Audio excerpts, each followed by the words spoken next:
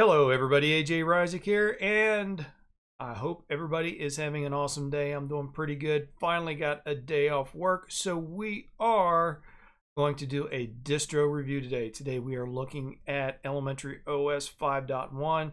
Yeah, I know there are already a ton of 5.1 reviews on YouTube, but hey, let's do another one. Get another person's opinion on it.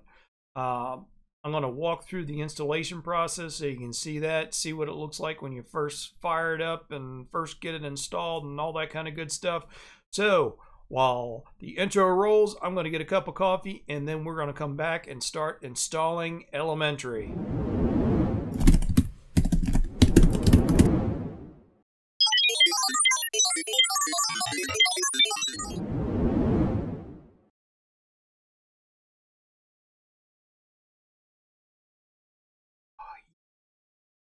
100% Sumatra beans.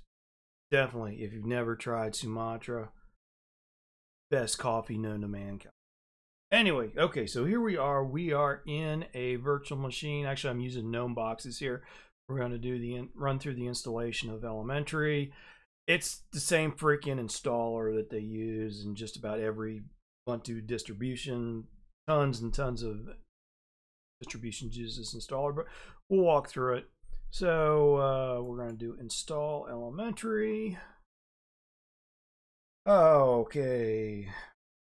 Keyboard's correct for me. Updates. I want to download updates, install third-party software.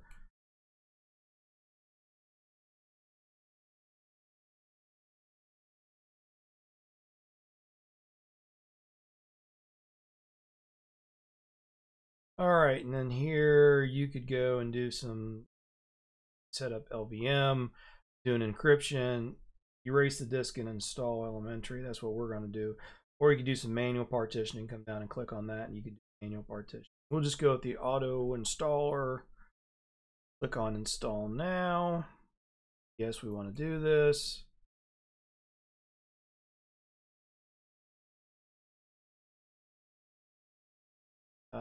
Yeah, that's my correct time zone. Name. What's our computer's name? L9000.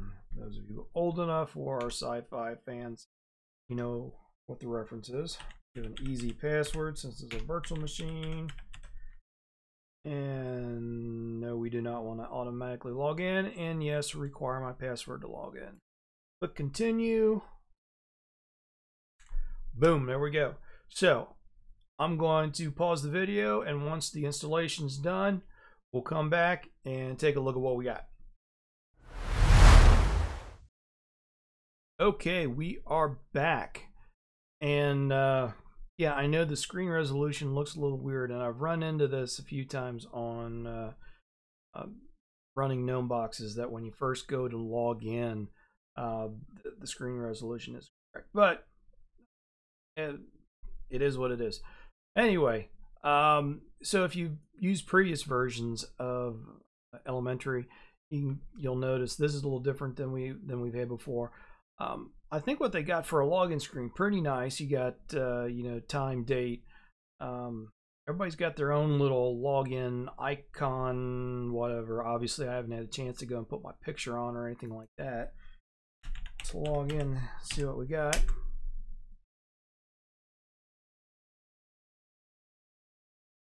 And here we are. So one of the features that you know, a lot of people are talking about it, is this new welcome screen. And you know, a lot of distributions have welcome screens these days.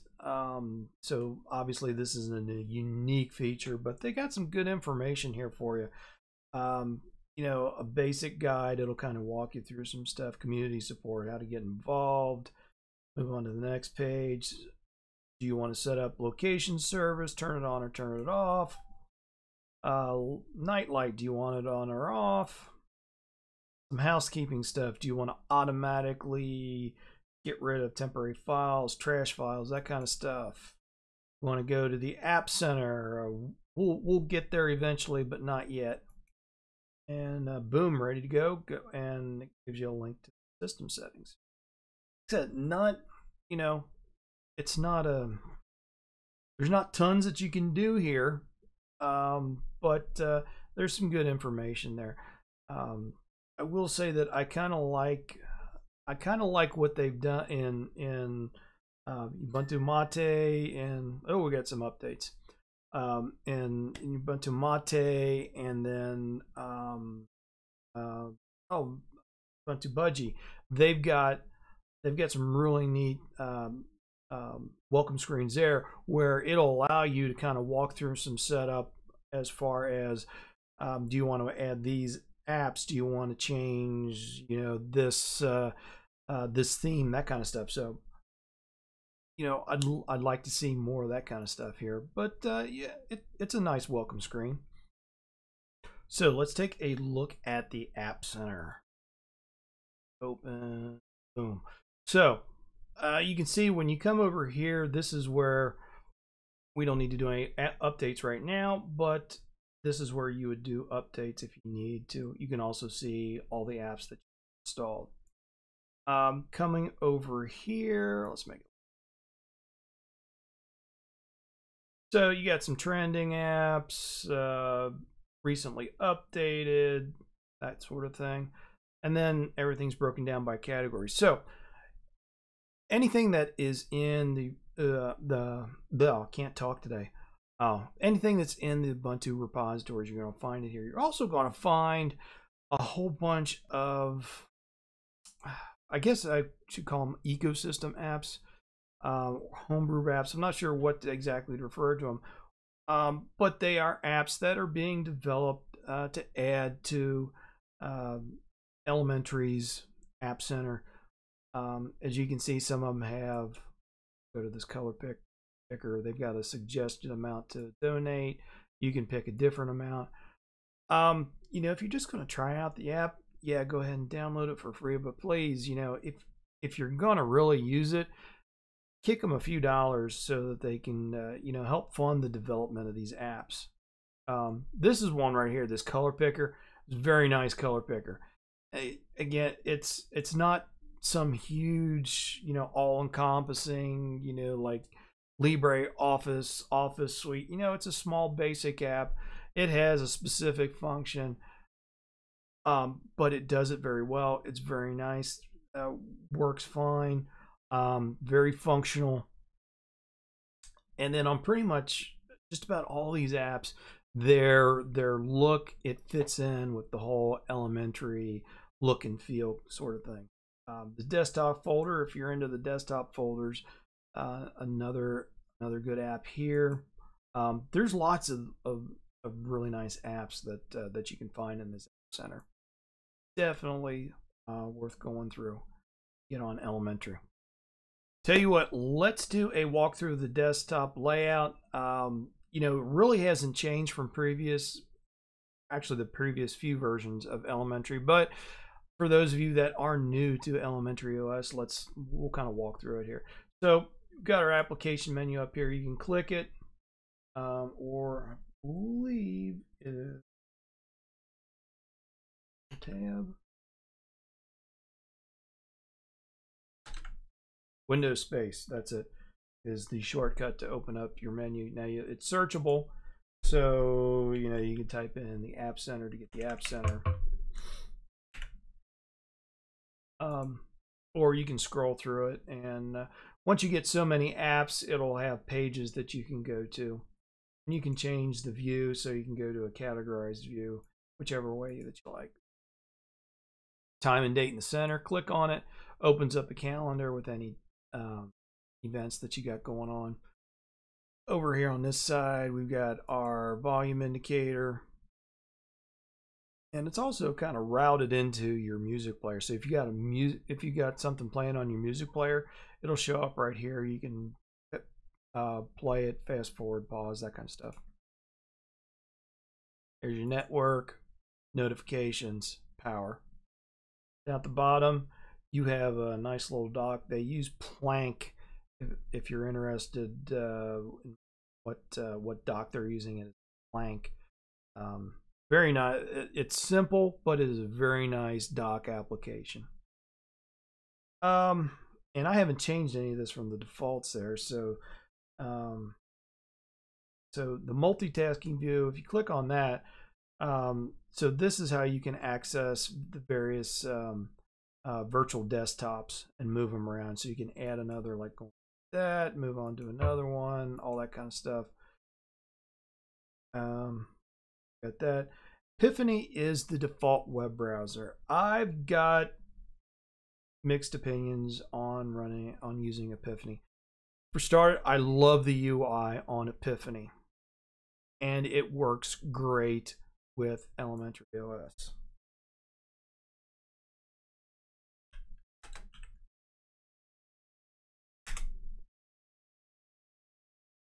What I have found though is, okay, it's not too bad on that website, but I have found that on a lot of websites, Epiphany is just a real dog with loading the page up.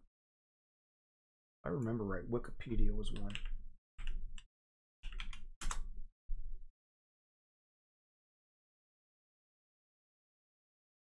Yeah. You see, we're waiting, boom, and I've had it where, you know, that's fast for some of the websites I've gone to. Reddit, another one.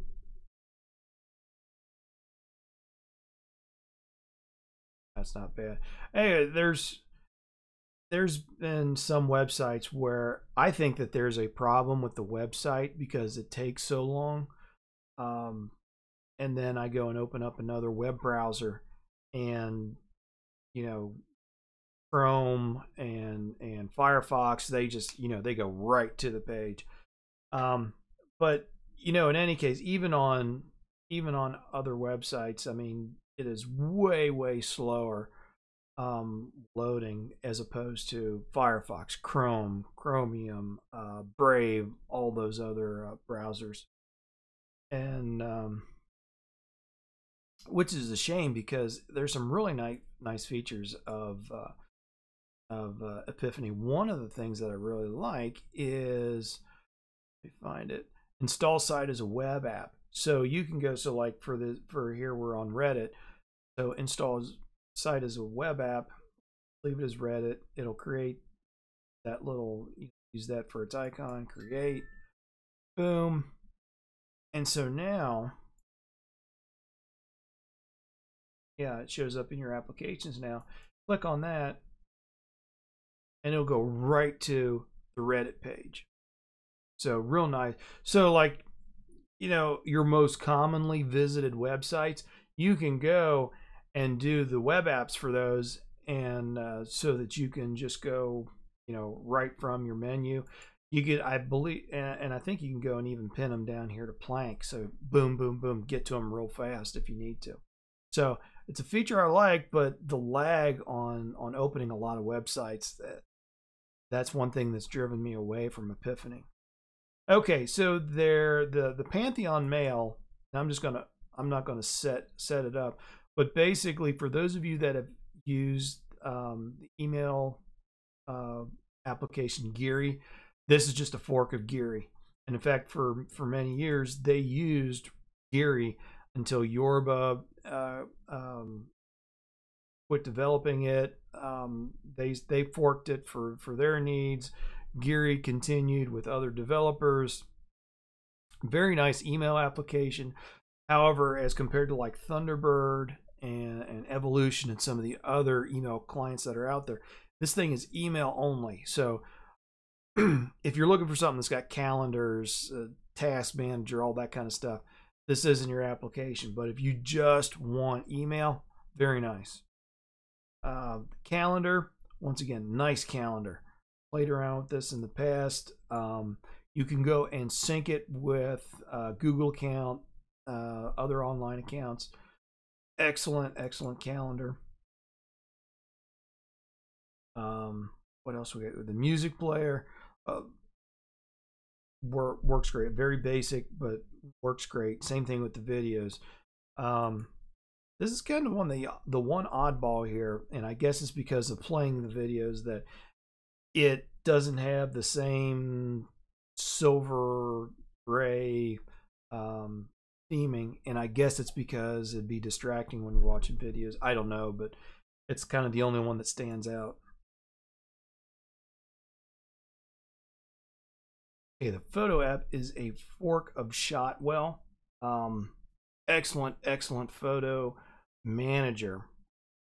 When it comes to editing photos, it's very basic.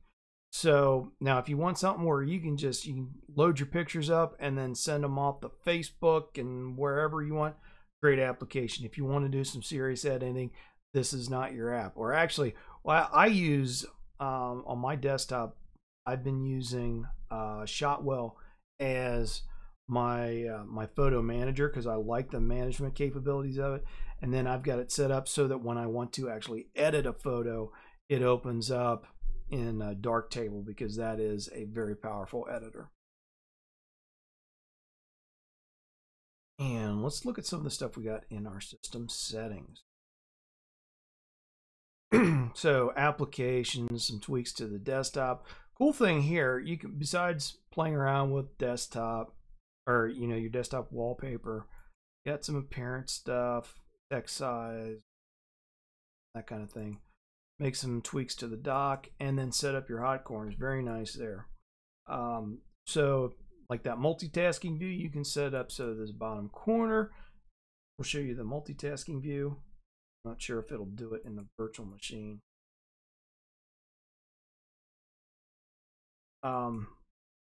But setting up the hot corners, I found it very useful. To me, it's kind of one of the reasons you would want to go and use Elementary is setting up those hot corners to be able to do various things.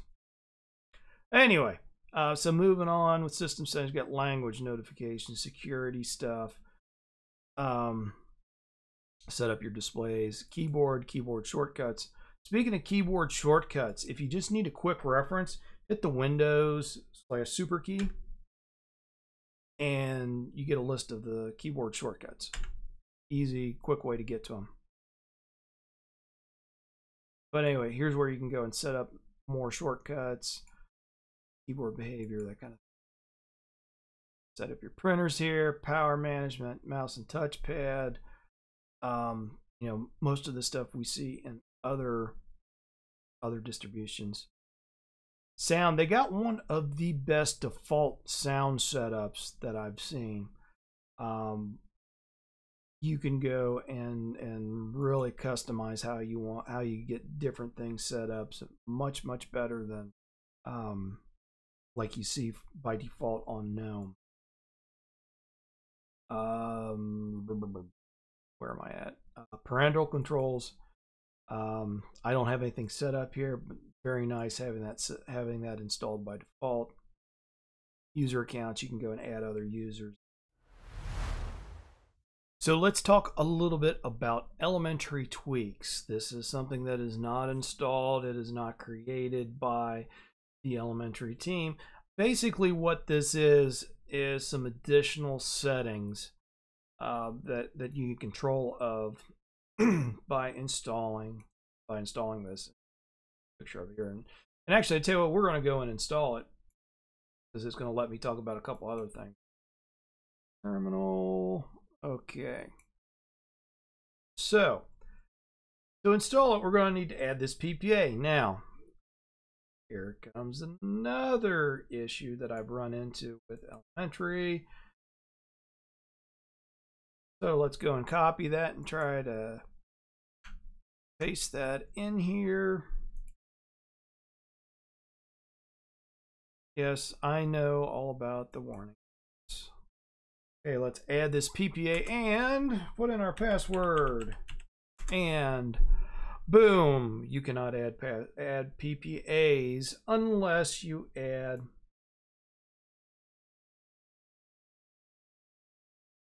you would need to add this here.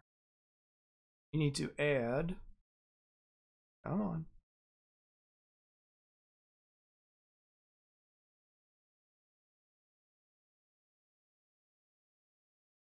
Oh, there it goes. So you got to add software properties common. Okay, so my understanding, and I may be wrong on this, but my understanding is that the elementary developers do not add this by default so that they can prevent somebody from screwing up their system. The logic being that if you know,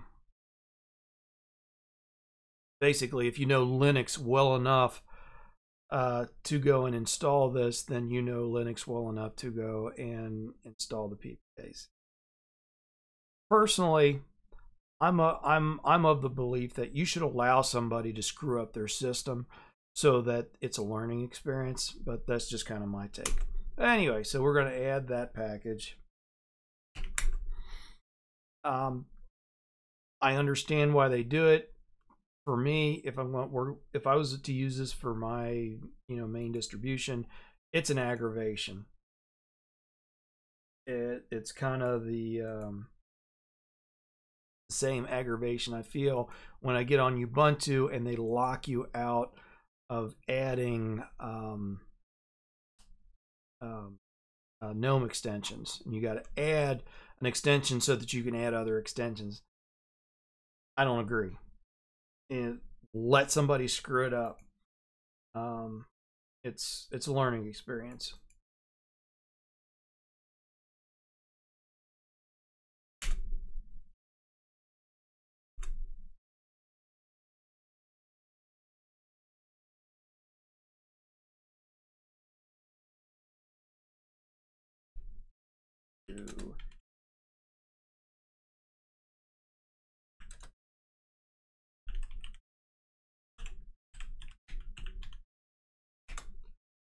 All right, and there we go. We will install elementary tweaks, and then I can show that to you. Boom, there we go. Oh. And it gets added into the system settings. You see now you got tweaks right here, and it allows you to change your theming, your icons, cursor icon, the window control layout. So like if you want to go to Ubuntu style or close only left, close only right. Let's go. Fonts, change the animations, some miscellaneous stuff, changing stuff to files, the launcher, the terminal, videos. So my whole opinion on the tweaks is that this is stuff that really should have been added to system settings to begin with. I can't think of any reason why a developer needs to prevent you from changing the default fonts, title bar fonts, the theming. I can't think of a good reason why to prevent you from doing that. And I have the same criticism about GNOME. The GNOME Tweaks app, as far as I'm concerned, that should be part of system settings there. This is stuff that you're not going to hurt your system by changing the theme. So the same argument that they use for why you can't add a PPA, I don't buy that here. So what the reason is, I don't know. The whole kind of thought behind Linux is freedom of choice. So give somebody the freedom of choice. I mean, granted, somebody that knows what they're doing can go in and make changes, but why make it difficult on somebody? But anyway, other than that little thing, and bringing up the PPA thing, I really like this distribution. Playing around with the past couple of weeks, everything has worked the way that it should. It's fairly light on memory. It's not as light as, say, Lubuntu. You're not in that territory, but it's fairly lightweight. If you got a laptop or desktop, 4 gigs of RAM, everything's going to run just fine. Obviously, if you're running some application that needs a lot more memory than that, yeah, but the desktop itself, no, it's fine on 4 or 5 gigs of RAM. It's got some really nice apps. You've got access to, you know, all of the Ubuntu software repositories. So there's a lot to like here. For me, it's not really my thing, just from the standpoint that I feel locked down. There's so much that you have to change so that it's going to be the way that I want it. Like, I don't know that I want to go through that to set this up. But I think for the average person that, is not the, Linux tweaker that I am, that just wants to install the distribution, sit down and get to work, you're going to be great here. Maybe they want to sit down, be able to, after installation, they do an update, they add their Office suite of choice, and then they can get right to work. Boom. This is a great distribution for them. It looks great. One of the really nice things that they put a lot of work into is making sure that everything looks nice, and there's a pretty strong uniformity between apps and how things look. And so I really got to give them a lot of credit on that, because that is something that I really do appreciate in my desktop, is something that looks nice. Well, that pretty much finishes things up here. I hope you have enjoyed the video. And, if you're not a subscriber, subscribe and, get the notifications so that you can see when I got new videos coming out. Got some good stuff coming your way. I'm going to be changing up my main desktop pretty soon. I'm not going to let you know what that is until you actually get to see it. It's going to be different from what I've been doing lately, so definitely check that out. Got some other reviews and tutorials coming your way. What else we got? Questions, comments, all that kind of stuff. Leave it down below. I'll try to get to it as soon as possible. And I hope to see you all on the next video. Thanks a lot.